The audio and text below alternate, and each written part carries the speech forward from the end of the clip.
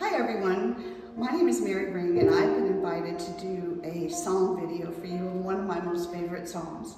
And immediately when Kim invited me to do this, I had the perfect psalm to share with you. I'm standing here in the education unit because, to tell you the truth, this is where I spend most of my time. I teach Sunday school classes, I've led some adult classes, and I've also participated in a lot of adult classes. And I love this room because we have children's Sunday school here every Sunday, and we also have our wonderful Wednesday night events for kids. And this is my favorite thing in this whole room, and I'm going to explain why. I was not raised in a tradition of learning the Bible or reading scripture.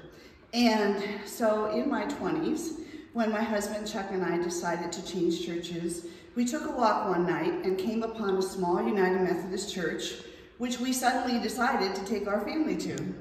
When we got into the church, we noticed everybody had Bibles, and we didn't.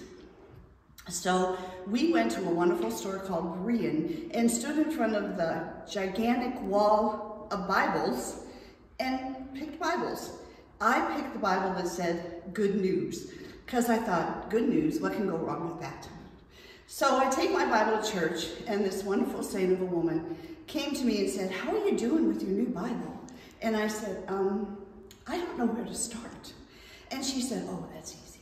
She said, "Pray the Psalms every night. Those are a wonderful way to end your day. And in the morning, read from the Proverbs. They give you wonderful wisdom tidbits to lead your everyday life." And so I thought, that I can do. That's a plan.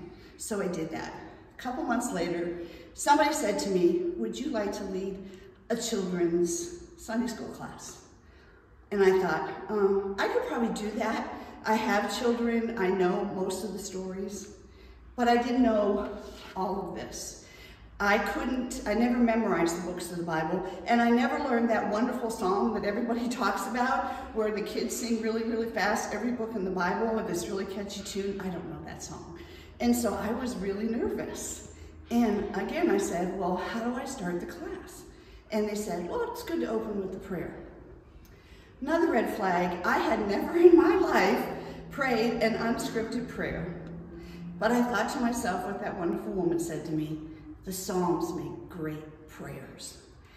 And so I went to my Bible, my Good News Bible, and I found this one psalm, and I thought to myself, God's telling me I need to say this to these kids. And so I did.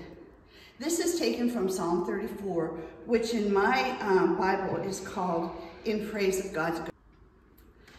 So these are the verses that I prayed in that very first Sunday school class that I taught.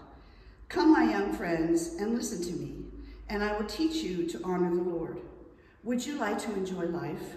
Do you want long life and happiness?